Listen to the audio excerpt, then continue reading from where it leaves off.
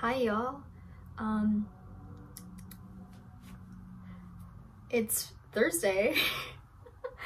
And basically today I just wanted to do a quick video on like doing taxes as an international student, because I'm actually going to a tax workshop in a couple of hours. I have class right after this at 1, and then I'm gonna go to that workshop at 3. And I was just getting my tax forms earlier, and I have a lot because I have 2 jobs, I live in my own apartment, I have 2 bank accounts, and I also go to school, and I think like there's a separate tax form for like everything: health insurance, school, work, your bank, and stuff like that. So I'm gonna take all these to the workshop, see what they say, and ask some questions, because I tried doing my taxes last year on my own. I used TurboTax and I just put everything online. It was a free service. It was quite easy, I guess, to navigate, but I didn't really understand how it all works, essentially. Like, I don't know if I'm making sense here, but basically taxes are very confusing. So I decided to just like go and meet someone who I can ask questions to and share with you all what I learned. But yeah, like last year when I used TurboTax, I got like a $2 like tax return. Also, I got these new like wireless earphones. They're okay, like they sound decent, but they're too big on my ears, so they keep on falling out, especially like the left one. Like the right one's fine. I don't know why the left one is just like, it doesn't want to stay. Anyways, every time I laugh it falls out. And I laugh all the time. So we're gonna take these and go to that workshop, and I'll tell you all what I learned. Right from the get-go, it's really important to note that you're not required to file your taxes as a non-resident alien if you make less than $2,000 taxable income, which is your gross income.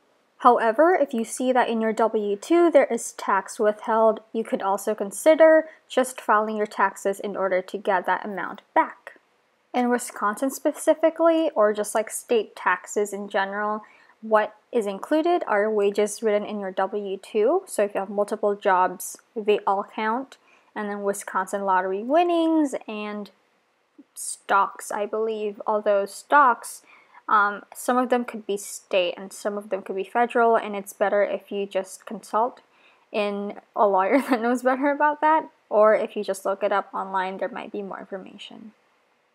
Aside from that, since this tax workshop was specifically for Wisconsinites or people who are currently living in the state of Wisconsin, non-resident aliens may be able to claim a subtraction for up to $6,974 in their taxes if they pay full tuition, I believe, or if they pay an amount that is $6,974 or more. So technically, if you're paying international student fees, that should cover that. So if you had to potentially pay taxes for an amount that's more than $6,974, you could be exempted for that.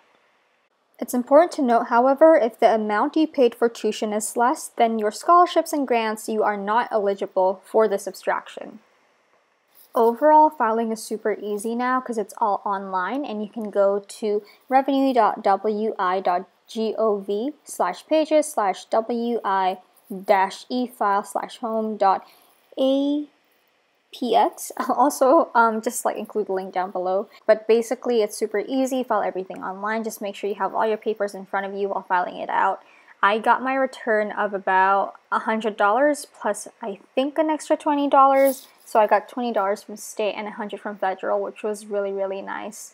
So consider filing your taxes even if you make less than $2,000, because chances are, first of all, you don't actually have to pay taxes. You just get your tax returns as an international student if you work part-time. I also used TurboTax specifically for my federal taxes. So I filed it twice, one with the government, the state of Wisconsin, and one with TurboTax for federal. So yeah, I hope this was helpful, and I'll see you all next time.